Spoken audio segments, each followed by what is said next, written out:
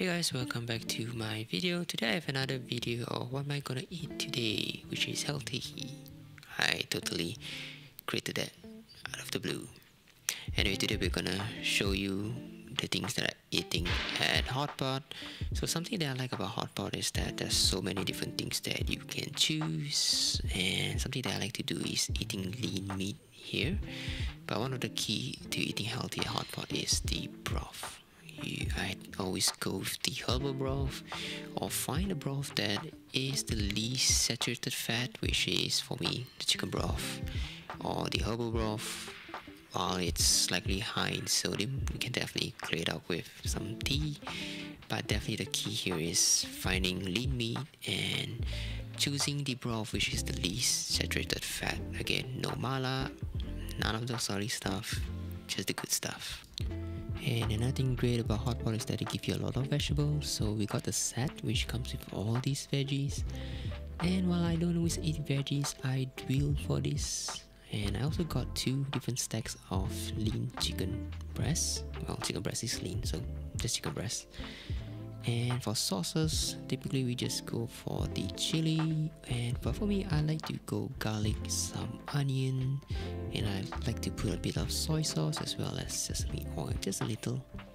And we also like to choose 2 different lean add-ons, so we will go with the prawns, and we got the prawns as well as the minced prawns here.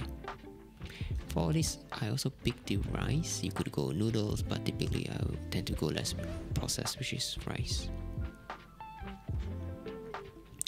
And to start, I typically always start with the veggies.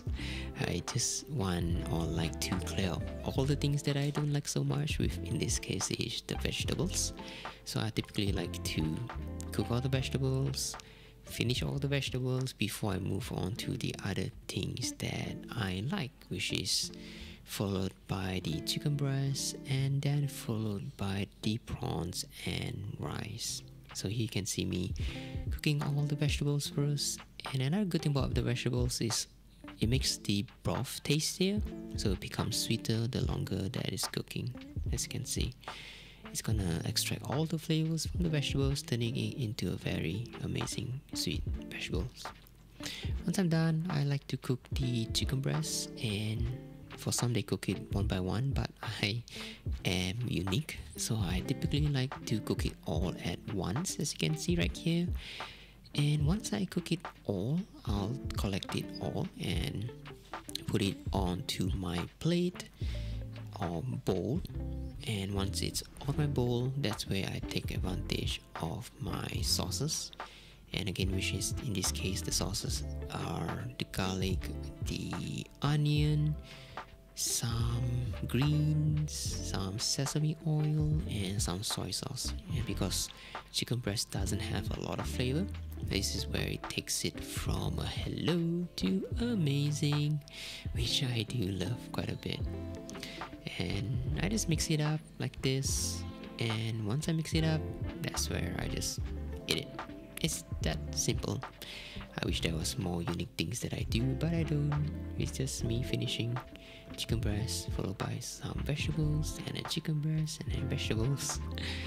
And again, once I'm done with all of the chicken breasts, that's where I like to put in the minced prawns. And I love this minced prawns because there's mainly prawns right here. And I'll combine it with my rice as well as some radish and those fish balls as well, and of course corn. We all know the corn song. But yeah, that's my typical go-to when I'm at hotpot places. We all have our unique rituals when it comes to hotpot places, but that is what I typically do. And again, the reason why I love hotpot places is because of how clean I could go. And it fits with my diet, which is rice, chicken breast, and vegetables, and it doesn't interrupt with the flow of me going out and spending time with the person who I love, which in this case is my wife, where she's able to eat what she loves. And for her, she went with the pork, which she loves, and me, the chicken breast.